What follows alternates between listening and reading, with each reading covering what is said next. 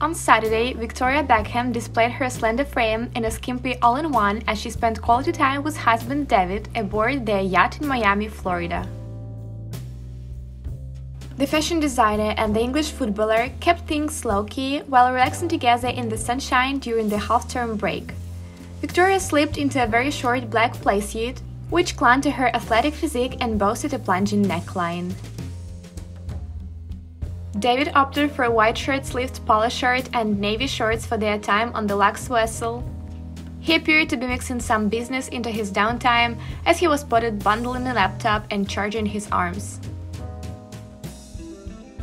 The parents of four sat together chatting and sipping on drinks before disembarking and wandering through a nearby golf course. Their time in Miami comes after the couple revealed that instead of sitting in the shower, they watched television.